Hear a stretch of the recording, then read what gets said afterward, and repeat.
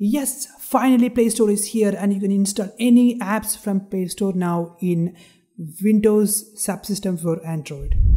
Hey guys, welcome back to a new video, and in this video I'm going to show you guys how you can install App Store or any Play services in Android Subsystem in Windows 11. So let's start.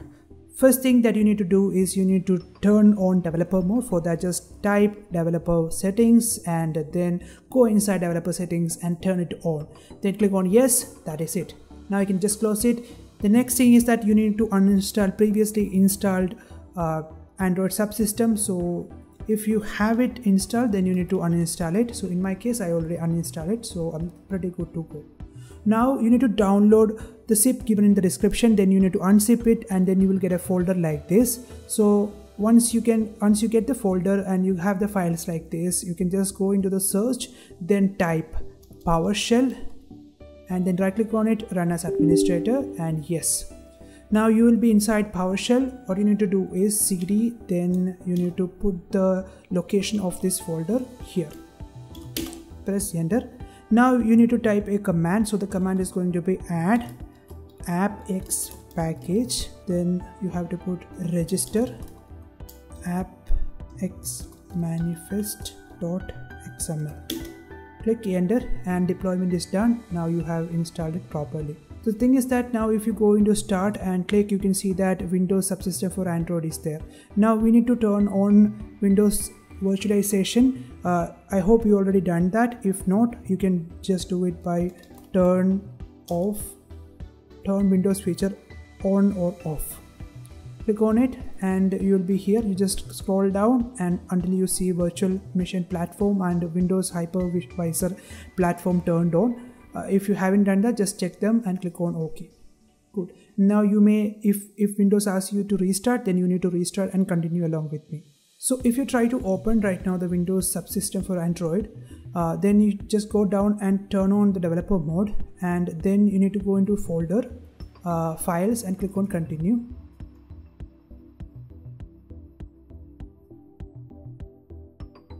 So once that is done, if you go into the search and type for Play Store, you can see your Play Store here. If you try to open it, then you can see Play Store being opened. The problem is that you won't be able to sign into this Play Store. So let's see how we can fix that. So for that, you need to go inside your C drive. Then you need to go inside ADB. Then inside platform tools, just click on here and type CMD. And then this will open up. Here you need to type ADB connect, and then you need to put a port number 127.0.0.1.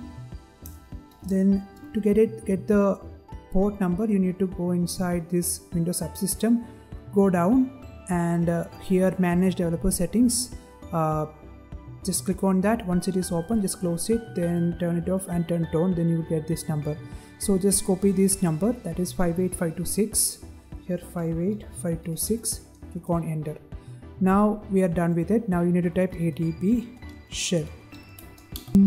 So here you need to type SU, and now you need to put setenforce 0. Click on enter. You're done. Now you can just close it. And now if you try to open the Play Store, let's see how it is. Click on sign in.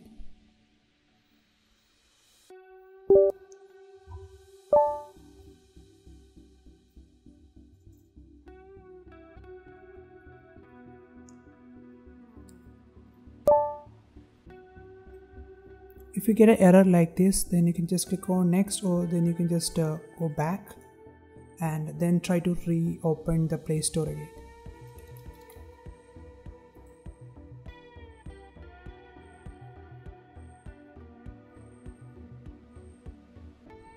So now you can see that even though in the previous attempt it shows couldn't connect, but right now you can see that the account is connected and you can use or download any apps you want. Also you can use the Play service for YouTube or any other softwares or apps which require it. Thanks for watching and see you soon in another video. Bye.